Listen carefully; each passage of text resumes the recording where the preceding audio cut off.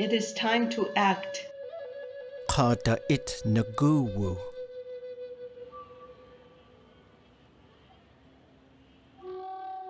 For love. Qusakhan.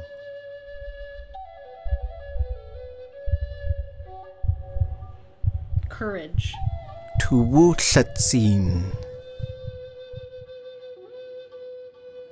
For solution. Yeu Dudzane.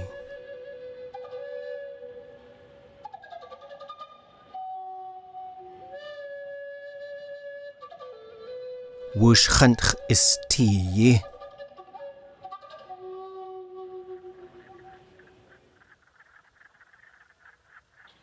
A vision of strong communities, basically getting to the place where they can be a real human being. And what that means is to be a good relative. And, you know, we in the Native community know what that means.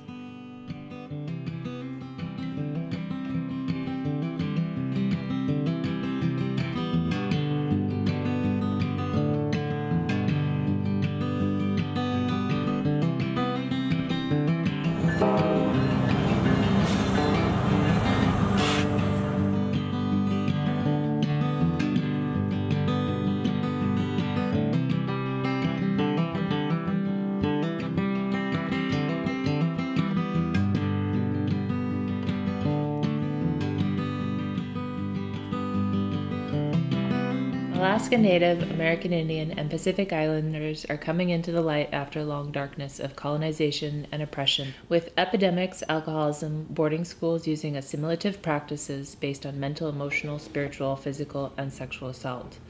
This darkness has lasted in some of our communities for over 500 years, and we have still persisted.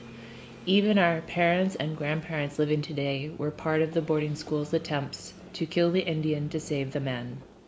Yet we are still here. It speaks to our strength. The deep-rooted prayers and intentions in our DNA were placed there by our ancestors to carry us through these dark times.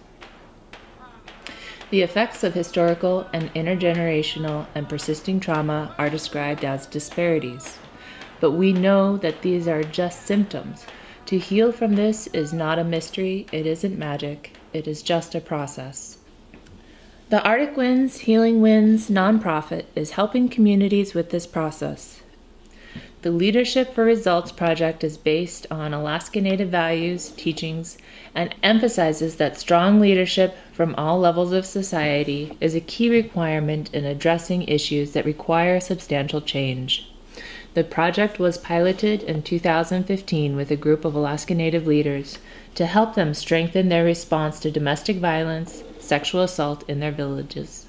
The program brought together 15 key individuals from 3 villages as the first cohort, with the overall goal to enhance and strengthen the leadership capacity around historical trauma, specifically domestic violence and sexual assault and child abuse.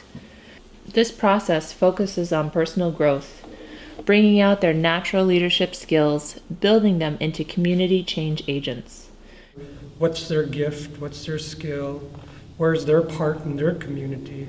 How they could help their community. But you know, first they have to help themselves. I went through treatment and being hospitalized for it and homeless and even incarcerated. And I thought I could not come out of it. I was in a dark place and I felt hopeless.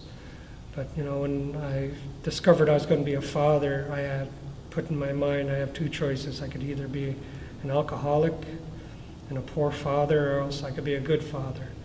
You know, to me, miraculously, I don't know how it happened. Through all I struggled, I just gave it up.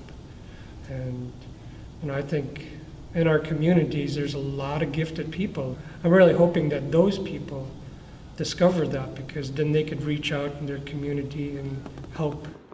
Through this process, you gather a team of people, identifying those who are ready to step into their leadership skills, naming their challenges, identifying solutions, and finding a path to healing. I knew that the Lord was planning my life before retirement. I was going to just sit home, bead work, but it didn't work that way. 2 weeks after I retired, I was down Howard Brooks camp teaching children beadwork and telling them about making choices in life. And then I told them that I love them all because they were trouble, you know, and crying. And we started having so much fun. And then I realized I got the gift to be there, being a grandma, no matter what color the kids are. I'm still their grandma. They get to a place where they build trust and are able to find their voice. Jelly!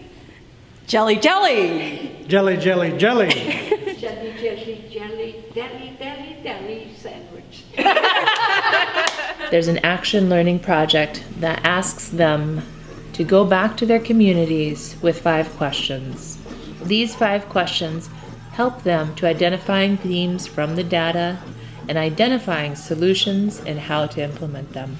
Then the community can step forward with unified goals, empowering them to step into their healing path, not only for themselves, but for their children. The children which are their hope, their future, and their heart. It's time to nurture our children, to make sure our children are safe, to grow up in happy homes where they know they matter, where they know they're loved. What they do is they go back out into their community and they talk to people and say, okay, so from the data that we gathered, we identify themes, and then they go back and they share that information with the people in their community, and they get to the place where they're talking to the people in their community and they're saying, so what are we going to do about it? And they get to a place where they're coming up with their own solutions. No one can go into community and say, you have to do this. It's like, it's meaningful because it comes from within and it solidifies their sovereignty. The opposite of love is fear. And we've given that way too much power for too long. It is time for healing.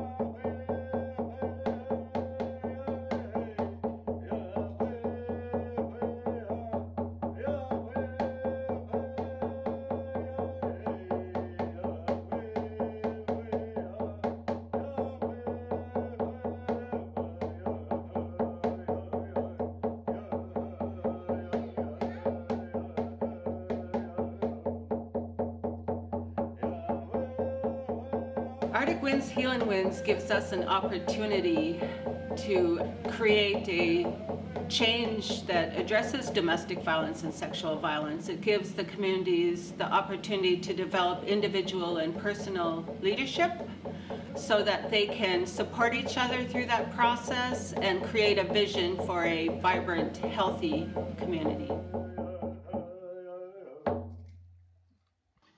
Like our ancestors' ways of being, it is time to be good relatives.